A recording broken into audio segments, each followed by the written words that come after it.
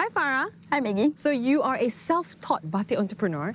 Correct. I want to know what inspired you to use batik, out of all things, as your storytelling medium. Because batik has everything I like. The art, the design, the watercolor, and also the traditional. So that's why I love it.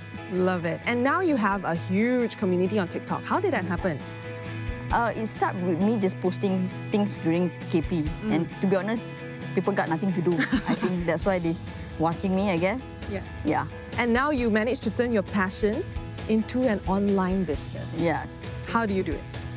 I actually got a lot of requests from my follower that they also want to do something similar like me. They want a color also. So that's how they actually come up with the idea of, why don't you do DIY kit? We also want a color like you. So that's how it end up to what it is now. Love it.